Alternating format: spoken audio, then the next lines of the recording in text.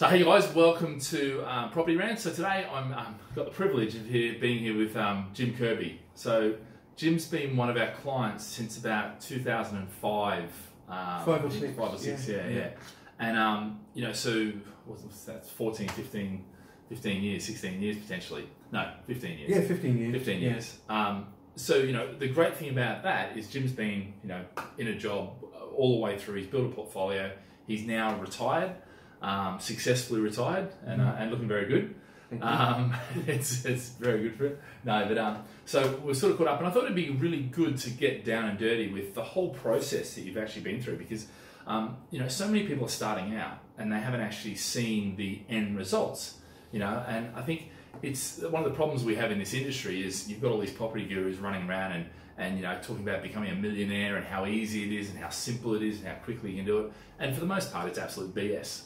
But I think what you're doing, Jim, and a number of our clients now is they've done it for 15 years, 10 years, and so they've actually been to the point where they got to retire, So I guess, how did you start out? What was your sort of thinking? I mean, if you can remember back that far, Well, for the last 25 years, until very recently, I was practicing as a criminal defence barrister.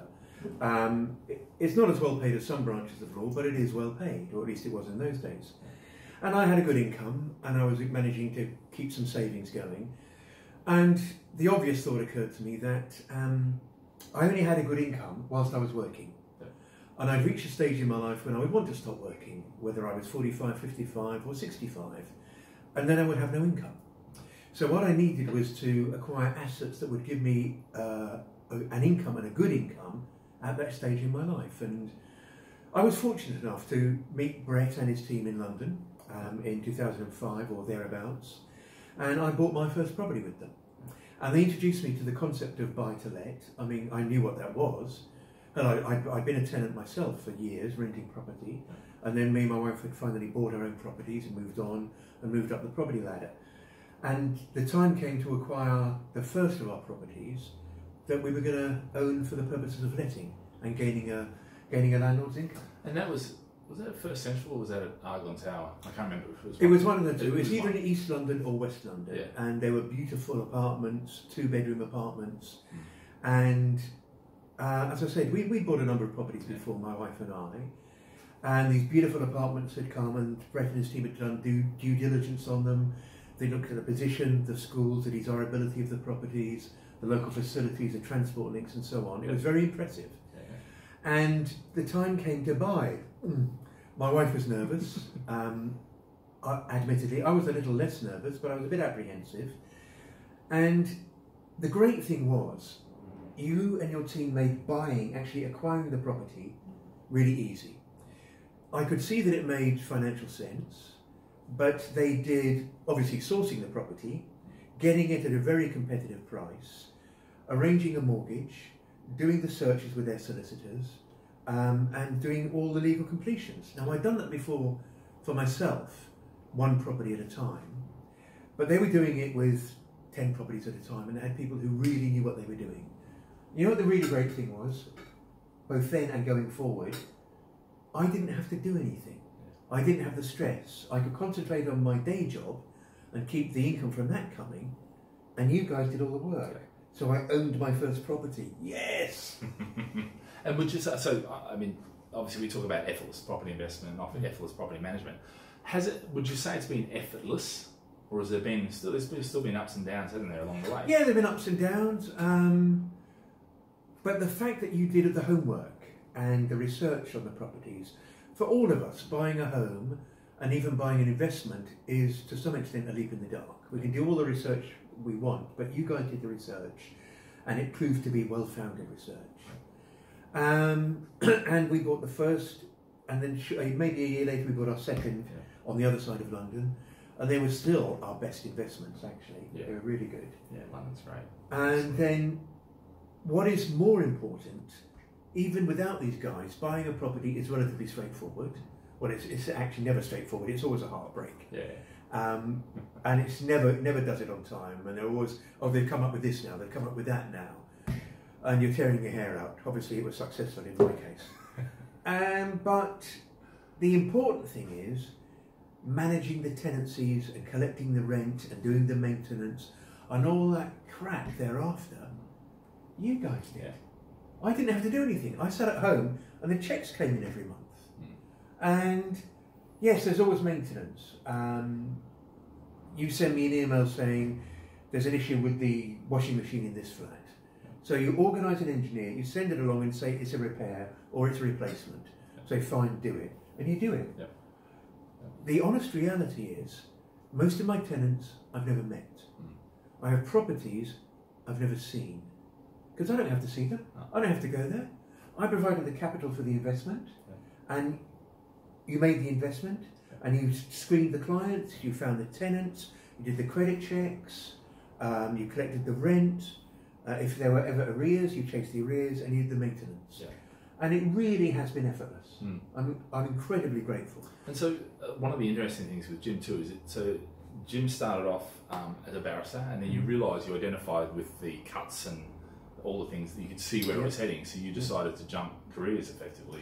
Yes, 10 years ago, I stepped away from full-time practice at the bar because I was offered a job teaching at a university, and it was a lifestyle choice again, which parallels what Brett had first explained to me when I met him about buying to let. It's a lifestyle choice. And I left the pressure of a full-time legal practice, and I moved to the south coast of England, and I taught law at a university. And in doing so, I cut my stress by 80%. I cut my income by about 60, 70%. I cut my travelling time by 90%. And my lifestyle and my health improved immeasurably. And my portfolio continued to gently, steadily grow. Nothing too ambitious, nurtured by Brett and his team. And now I have an income in the thousands of pounds per month, far more than I ever got as a salary. And, well, I worked hard to get the money, but now the money's working hard for me. Yeah. And I think that's really important too. It's, you don't have to have hundreds of properties to be successful and have a good income. Actually, you can have, I talk about 3+1 plan, but the reality is, depending on the lifestyle you want and that, it's actually, and given the time, because actually some of the properties you bought too up north, they haven't really done a lot. Income-wise, okay, they might have made a bit of money, but they didn't really do a lot in the end. And the decision was taken that actually they weren't in areas that were getting invested in. And the unfortunate thing is, and as you've probably heard me say, most areas in the UK are not getting any attention, and so we're not selling properties in those areas anymore. And so we got rid of some of those. Yes, I bought those maybe 12 years ago. And in terms of capital growth, they've gained a little bit, but not much. They paid for themselves during that period, and I managed to get a bit of profit on the rental income as opposed to the mortgage costs. But I looked at the state of England now, and the enormous capital growth I've made on the properties both in East London and in West London, and down in Surrey or Middlesex. They're doing very well. But the ones in Yorkshire simply weren't going anywhere, so we sold them. That's fine. And what I intend to do, I've still got a mortgage on two of them have a mortgage, and they're coming up for renewal in about 18 months. What I intend to do is sell one in Docklands, and the capital growth on that has been extraordinary because of the part of London that it's in. And that will give me almost enough money to pay off not only that, but the one in West London as well. And I have a few more savings. I'll pay off the one in West London entirely, so that will be mortgage free, as well as the others in the south of England. And interesting, just on that one, in some ways you could sell either one. Yeah, I could sell either one. But in some ways, the reason we're choosing that one to keep is because actually, when we first bought that one, it was regeneration area, and I was spending a lot of money in. And it was, and now actually, funnily enough, I've just started talking about that area again. 15 years later. That actually there's now another tranche of money coming in to build it, which will drive prices up again. It's an amazing part of West London. There's so much regeneration there. Crossrail has made a real difference. People are pouring in, investment is pouring in, and property values and rental values are going up. And it is, it does come back around, and that's how a proper functioning market should work. The problem is, because of political decisions and because of all sorts of economic things, and whether we say Brexits or whatever, recessions, a lot of places in the UK aren't getting that investment, and therefore the fundamentals are actually getting worse. Yeah. So you need to, look at getting rid of those properties. And that's a challenge. I mean, because for some people who may have bought 5 years ago, or, they haven't seen enough growth, that can be very difficult. So it really is part of their strategy. And obviously we used to meet quite regularly about strategy, and I mean, it was always over lunch and a few wines, but the reality was that what we do is strategize what we were doing, and we talk about, the fact that, hey, do we keep this one? Do we get rid of it? Do you, go get a job down as in, with a less wage, but a better lifestyle and a blah, blah, blah and all that? Do you keep being a barrister and, and riding the wave straight down, which, and I think it's been interesting to see, from go to woe, and, for over the last 15 years, I mean, it's been fantastic, and it really, there's ups and downs, and that, as there is in anything, and it's not going to be a case of, it's not this, every property makes you huge amounts of money, some of them tick over, and some of them do just beyond your wildest dreams. And I think that's, really, that's where London, the fundamentals in London are so fantastic. That's why I love it. What I'm satisfied with still is that you guys do so much research. You know the market so well. I don't. It isn't my job. Yeah. I don't know where the investment's going. And you're now concentrating again. Brexit's done, or it will be done, whether we like it or not. And the knock-on effect of it, actually some certainty arriving now in the financial and the political arenas, is really important. Yeah. And so money is being invested again. It won't be crazy, but it will be good growth again. But I don't know whether you should invest in London or Leeds or Manchester or Birmingham or in Guildford or these other places. I don't know, but he does. Yeah. Well, and I mean, to be fair, that's what we do all day, every day. Basically, that's is researching, and it's not just me researching. It's using all of our network that we've developed, over the past 20 years or 18 years, I think it is, that I've been in the UK property market. The relationships that are built for people who work in the Manchester, London, and the various markets that we go into, and those relationships, because actually they're the guys that really know the stuff locally, and we get in and bring our negotiation power and our history and all that to bear to get the best deals in the best areas. And a lot of times, actually, I think the mistake that we make as property people is we try and get the best price, but in some ways, I would rather get a market value in a market that's going to go up than to get a huge discount in a crappy area. And I think that now, that's been the game that's been played in the industry for a long time, and it just doesn't work. But because people aren't playing the long game. No. And I'm an example of the long game in action as a client. Yeah.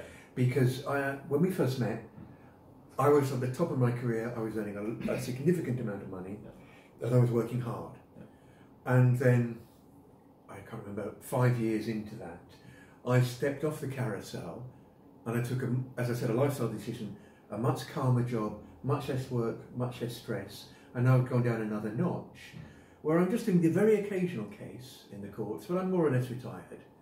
But I'm still enjoying the fruits now. In fact, I'm enjoying the fruits now more than ever of this connection and this investment. Yeah, and absolutely. I'm grateful. Yeah. And I mean, it's been fantastic having that relationship with you too. Thanks, mate. We've had many a laughs. If you don't know Jim, he is quite the character, and you can imagine him as a barrister in front of a judge. It would be theatrics. Members of the jury, I don't know what he's talking about.